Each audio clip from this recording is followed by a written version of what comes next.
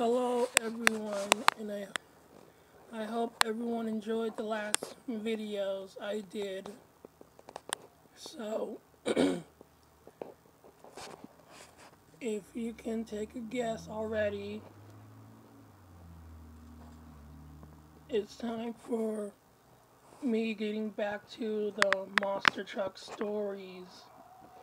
And what better one to kick off with than the story of Bulldozer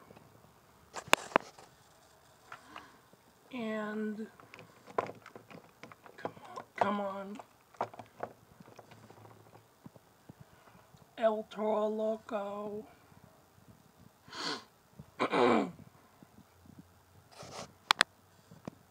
These two have made an impact and are very important to the monster truck world. As of filming this video,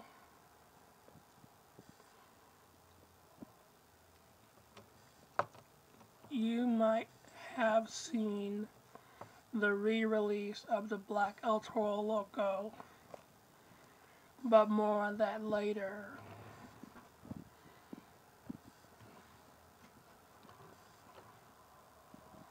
Now let's get into the history of Bulldozer first.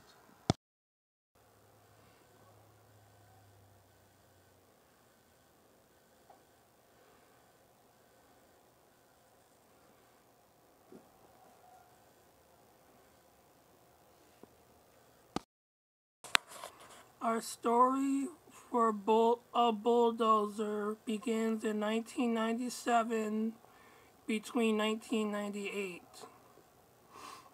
Bulldozer was created as a sponsorship truck by Alberto Smokecraft Jerky with USA Motorsports, Guywood, and the Hall.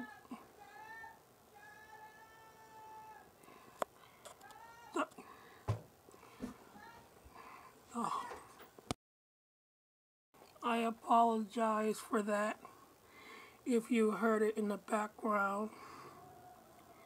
Guywood and the Hall brothers would run the truck for 2 seasons. In 1999, Tom Mintz, that's right, we're continuing the story of the Team Mintz trucks, drove Bulldozer on his Monster Patrol chassis, formerly Taurus 4. After Monster Jam bought out USA Motorsports, a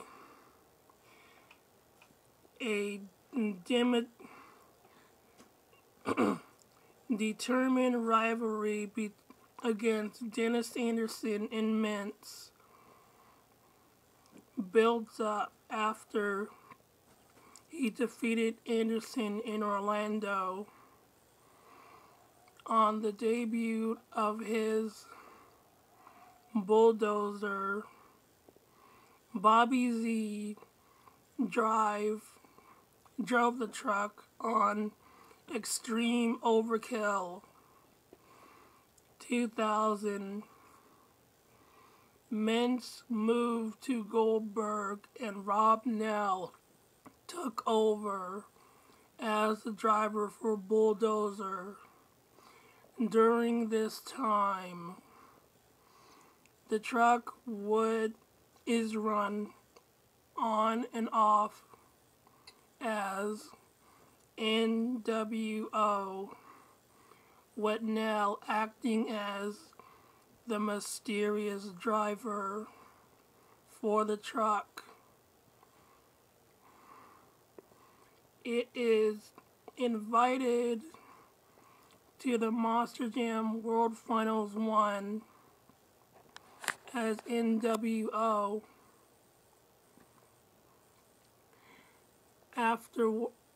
But afterwards would return to the rest of for the rest of the 2001 season as Bulldozer.